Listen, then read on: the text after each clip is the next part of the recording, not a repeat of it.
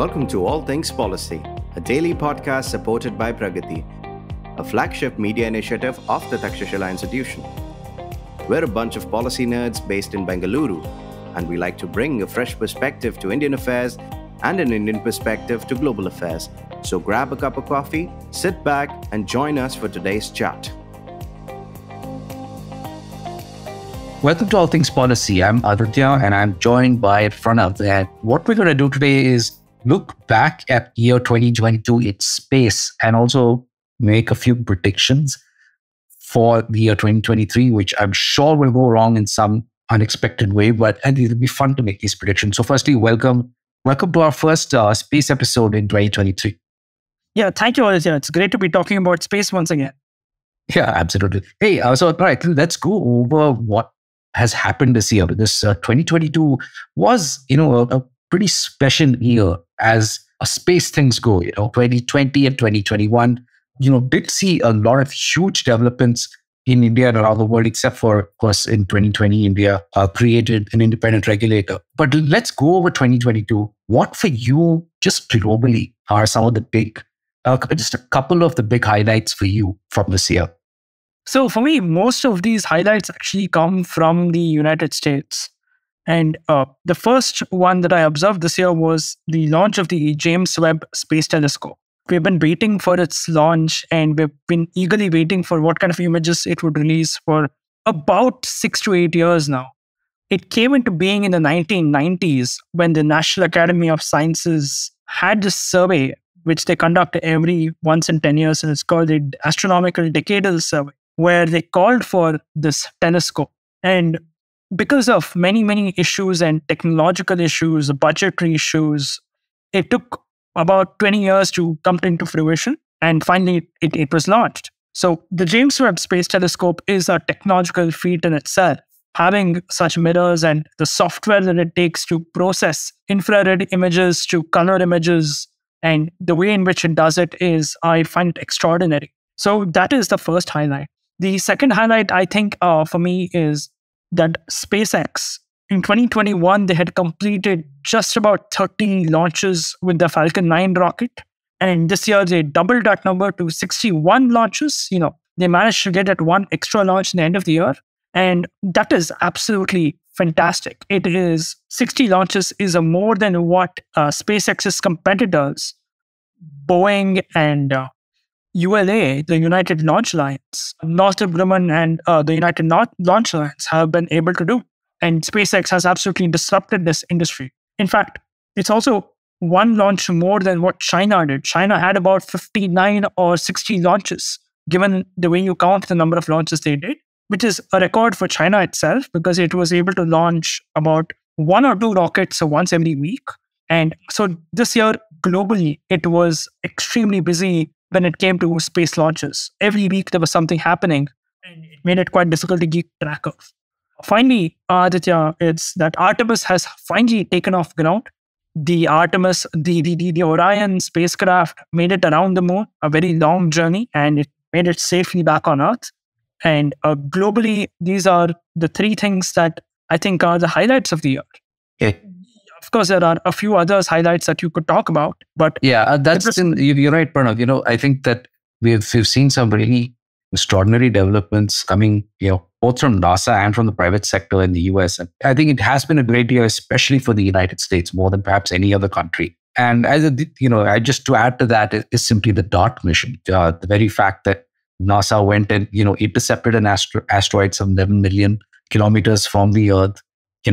Even if it's more like a redirection than an intercept, the very fact that it could do that is both a scientific achievement, scientific and engineering achievement, and also something that at some level should just disquiet us just because of how the scale and the ambition of a project like that, because we simply don't know how such projects might be used or what significance they might have in the future. But still, an extraordinary year all around for the United States. One country that didn't have a great year was actually Russia, right? So Russia didn't have a great year this time. Yeah. So it's the year started off with the war in Ukraine, was some sanctions on the Russian space program. You had the head of the Russian space agency, Roscosmos, Dmitry Rogozin making some intemperate remarks about the International Space Station and so on. You have to cancel, for example, OneWeb launches. It's just not been a great year. And the fact that Russia's space agency remains under even more sanctions than it was under, after 2014, the first Russo-Ukraine war, just means that it's going to face a lot more restrictions. It's going to be more cash strapped. Now, of course, Pranav, you mentioned earlier when we were talking about how they're looking for some creative solutions out of this, at least as far as funding is concerned, right? Yes, they actually want to establish public bonds to catch up with the United States. Now, the Russian Space Agency has many design bureaus and factories to manufacture satellites, and they want to ramp up manufacturing of satellites, probably one satellite a week, or if they're lucky, one satellite in 2 weeks, and just catch up to the United States. That's the plan that they have, but it's very early stages to talk about it. So we don't know how far this will come. And Russian launches, Russia actually has launched. They have the Soyuz 2 that's working really well for them. They have the Angara series of rockets that were actually tested in 2020 and 2021. Those were quite successful.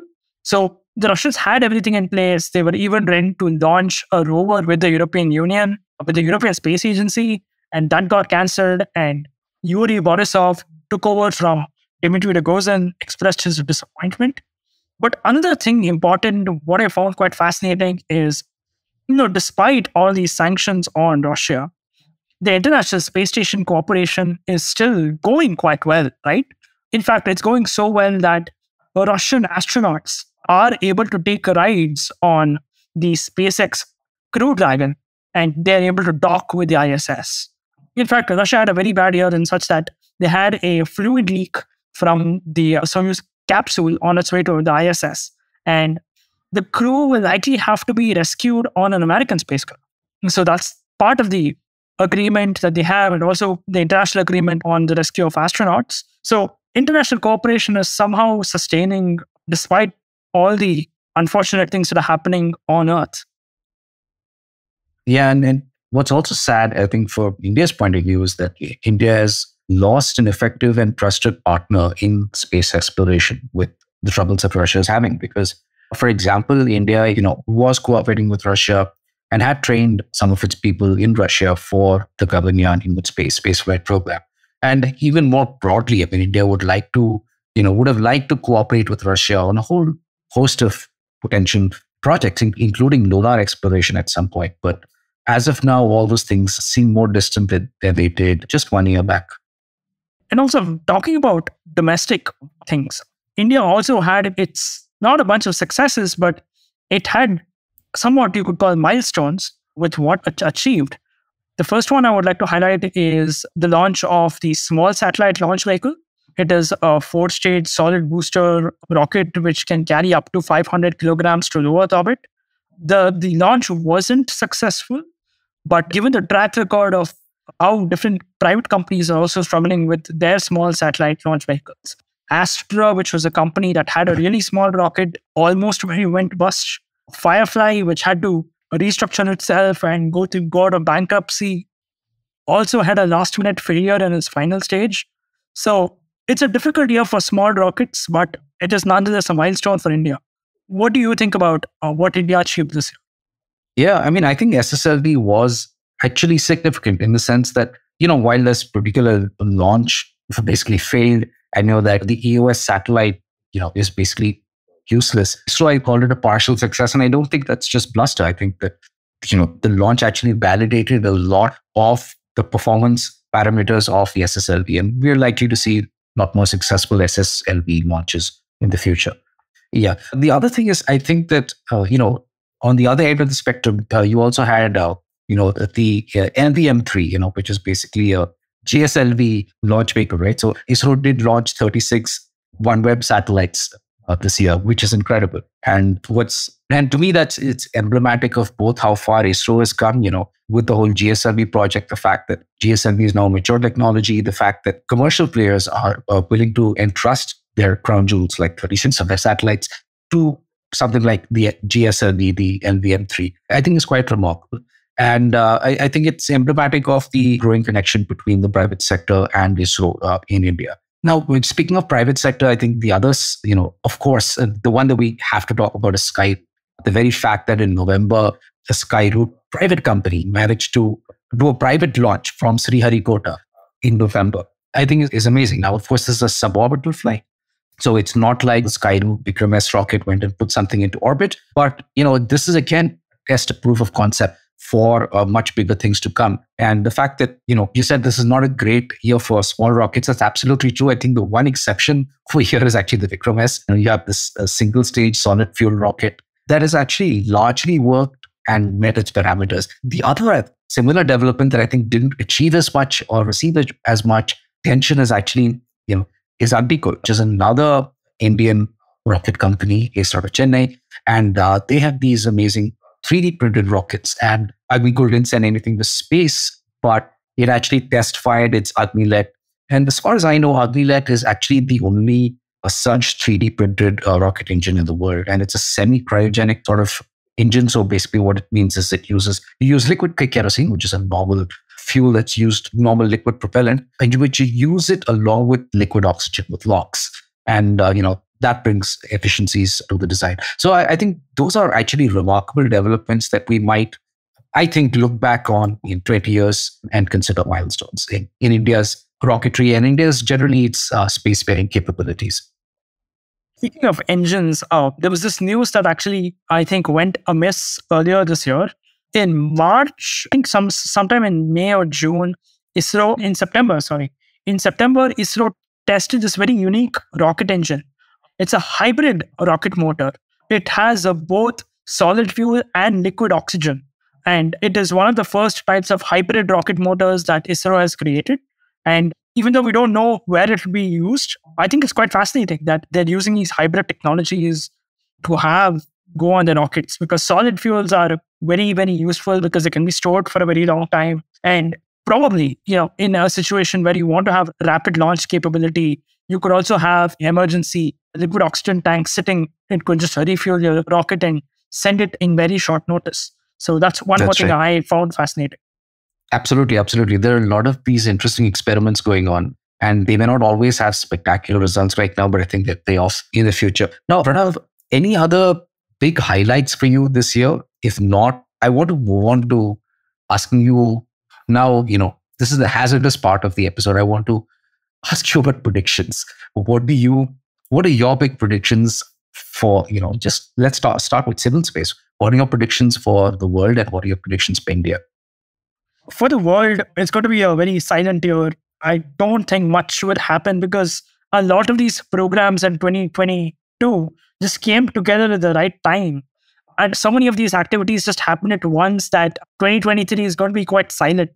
Some fascinating things we might get are SpaceX's Starship launch. It would be a full stack launch where they're not just launching the final stage, which is the Starship booster. It's going to be a massive rocket. It's going to do a belly flop and it's probably going to try landing. So it's going to be a very beautiful thing to watch. Indians will probably have to stay awake till 4 a.m. or 5 a.m. in the morning to witness this on video. The other one is the ULA, the United Launch Alliance, is a private company in the US that wants to replace two of its old rockets, the Atlas V and the Delta IV Heavy. Both of these will be replaced by something called a Vulcan Centaur. The Vulcan Centaur has been in contract for like 10 years. They might test launch it this year. And it's not going to be a game changer or anything, but it's got to be less number of rockets for them to operate. And for the US Space Force, which is the primary contractor, the Vulcan is actually a program under the US Space Force's National Security Space Launch Program. So yeah, those are the two highlights for me. And we'll see more Starlink satellites being launched, more OneWeb. In the private sector wise, we had a bunch of cool things happen this year. Poland purchased one satellite from a French company. I think it's a French company, I'm not sure. It's essentially an Earth observation or spy satellite for Poland. And this trend I find fascinating, where countries that don't really have space capabilities are able to buy private services in a much better way. The UAE do this all the time. They contract private companies in Japan and South Korea to manufacture satellites for them. Even though they design it in-house, they outsource the manufacturing and they launch it on a Falcon 9. And yeah, the United Arab Emirates is a space power. So that I find quite fascinating. All these oil petro states using their vast financial resources to sort of break into the space club. Yeah, absolutely. Pranav, that's a great set of predictions. I'll just start with the last one. I mean, I think you're right about the outsourced space powers. I think that's a business model that at least as of now will work out. You can actually outsource your satellite manufacture, perhaps even its design, launch somewhere else. You can have control center in your country, and even your control center. If you're one of those petrostates in the Gulf, you're very good at attracting the right kinds of immigrants to do a lot of that work. So yeah, that's a way to build a space program really quickly. It may not give you the sort of long-term capabilities that larger countries want, but it can get you some of the basic space capability and also for prestige. Saudi Arabia, where is another country that's doing this. And in a sense, I think that developed countries are also actually becoming sort of outsourced space bars in the sense that there it's not so much the government's doing the outsourcing, it's private companies. So in the United States, which is a major space bar, you do have private companies basically outsourcing a lot of these bits and pieces of space missions to others, both within the country and outside.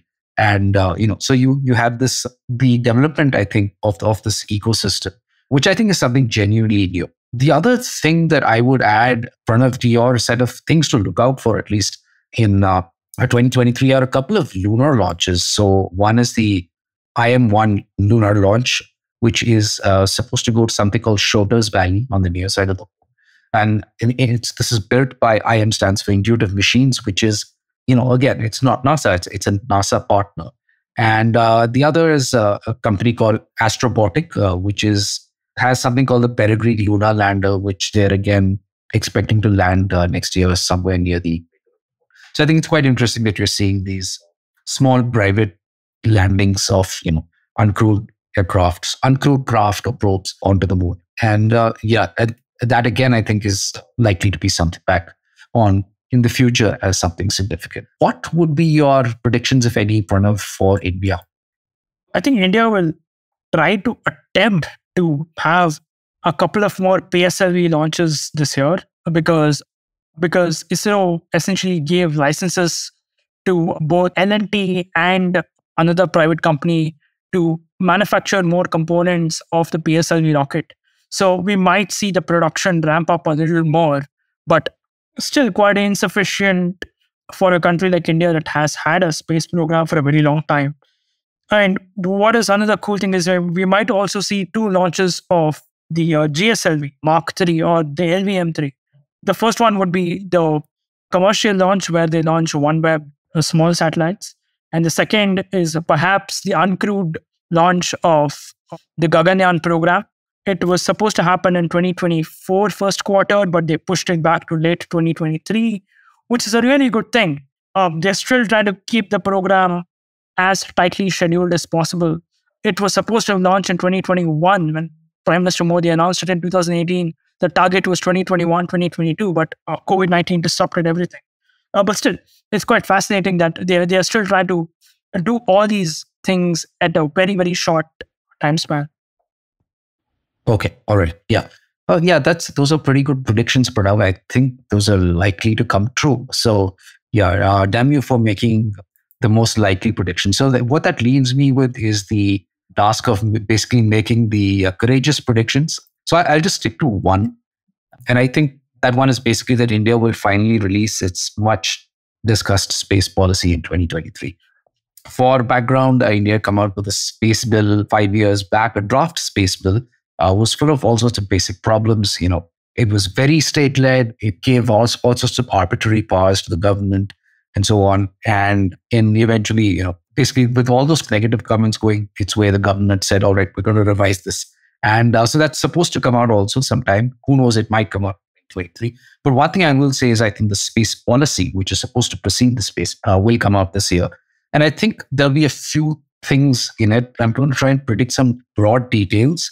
And we can circle back if and when policy is released to see just how wrong I was. So I think the good part is that I think there's very clear political signal in India supporting the space industry. So this is evident, for example, in the very fact that the Prime Minister actually pushed for the creation of the Indian Space Association as an industry body. So, I think that and the fact that InSpace was created as an independent regulator and facilitator does suggest that there is political commitment at the highest levels to get this right and to encourage India's private space sector as an important part of overall national power. So I think that in that sense, broadly, the tone of the policy will be sound. To me, the bad one thing is that I think it will still be more ISRO-led, and there'll be more vetoes for ISRO than the private sector will typically like. Private sector companies would tend to be very diplomatic about this, but we don't have to be as diplomatic here at Takshashila. And so that's the good and the bad. If there's an ugly, I would say that it's that I'm not sure that India is going to get the issues around liability correct. So I think just to sort of simplify this, in 1972, there was a liability convention.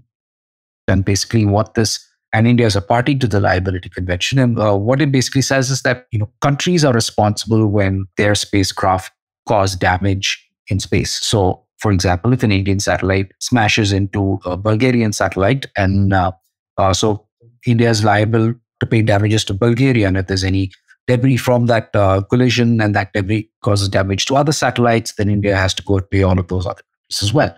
So there's a very simple and straightforward mechanism here for liability establishing that.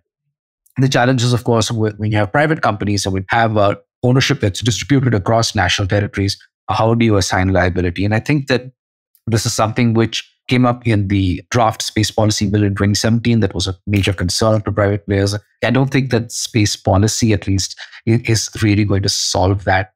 And I suspect there's going to be a lot more back and forth about in India about liability. We have been waiting for the space policy since May 2022. So yes, the anticipation is building. We are all very excited. The fact that we are still excited about a space policy is quite something else, right? You don't have to be in anticipation for so long, but somehow we are still in anticipation. But thanks, Aditya. That was bringing up some of these aspects, especially liability. I had never thought about it because the US model was always to ask these private companies to buy their own insurance. But we're talking about smaller startups here. So insurance, and I do not know what is the landscape of space insurance in India. But yeah, this will be a very, very challenging task to navigate for the government. Pranav, if we're so inclined, we'll do an entire episode on space liability one day. It's quite an interesting subject, and we should probably get a lawyer on board. Yeah, definitely. None of us are lawyers, even though we sometimes pretend to be in all these podcasts where we talk about complex legal treaties of outer space. Anyway, thanks so much, Pranav. This has been a fun episode, and it will be interesting to come back and see how our predictions have played out. And thank you all for listening to All Things Policy. We do once in a while record these episodes on matters relating to space, and we hope to do many more such episodes. A lot of interesting work that we are doing. Pranav, for example, is doing a lot of heavy lifting on something called the Open-Ended Working Group, which is basically a forum in which a bunch of states are exploring how we can reduce space threats. And the very terms of that debate, for example, are under contestation. So it's very interesting to see how the politics of Earth affect our activities in space. And we will keep following these developments, and we will keep telling you about them. We'll keep making sense of them and offering our analysis and our recommendations. Thank you all for listening to All Things Policy.